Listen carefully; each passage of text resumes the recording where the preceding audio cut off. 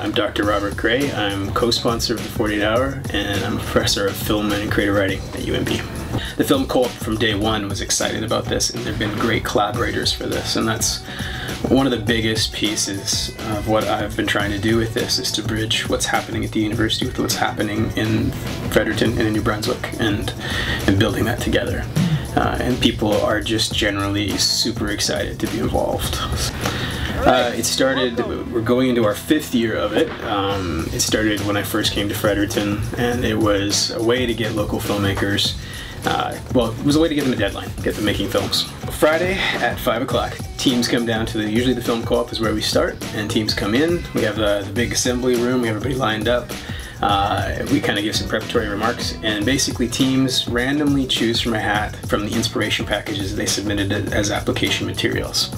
And at that point, at usually like maybe 5:10 p.m. on the Friday, they'll have their inspiration items, and they'll know their delivery time for Sunday, 5:10 p.m. say.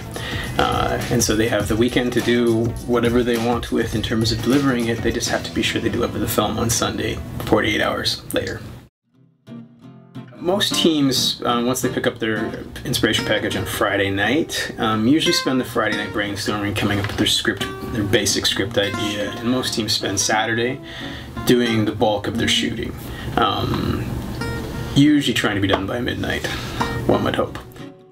When I first moved to Fredericton, I was from the West Coast originally, and I'd done the 48-hour competition. There used to be a 48-hour competition up there, and I thought it'd be fun to sort of bring it here. When I came here, it became an opportunity to get people meeting people, joining teams they might not have worked with before, giving them a deadline to get something done, and to just show people that film, show people that a variety of films can be made here. Teams come in on Sunday night and deliver their films. The order they deliver in, so no matter how they went out on Friday, generally they come in a wholly different order on Sunday, no matter what their due times were.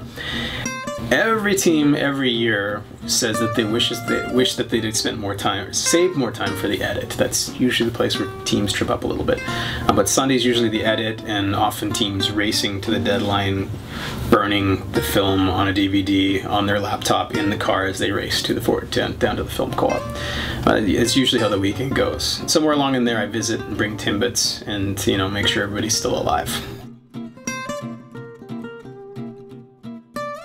And the order we get them on Sunday is the order we screen them, usually on the Tuesday night. And so we have a big theater space that we're in, and we screen them in the order that they came in for judging and for Audience Choice Award and for other prizes.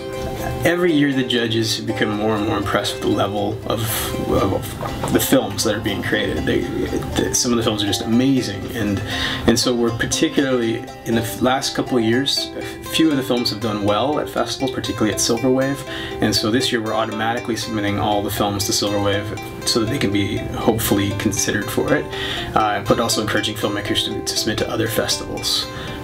So that the films get out there and they get a wider audience. The great thing for me as an educator is watching over the 4 years I've been here, people I know as students who jump into the competition, and how by the 4 years we've run it now, I've seen several groups of filmmakers do 2 or 3 films, seen them grow as filmmakers, seen them really realize that they can do this on their own. They don't need a competition, they don't need some crazy equipment package, they can actually just go make a film over the weekend with friends. I think that changes the face of filmmaking here, and I think that's been the most inspirational thing for me.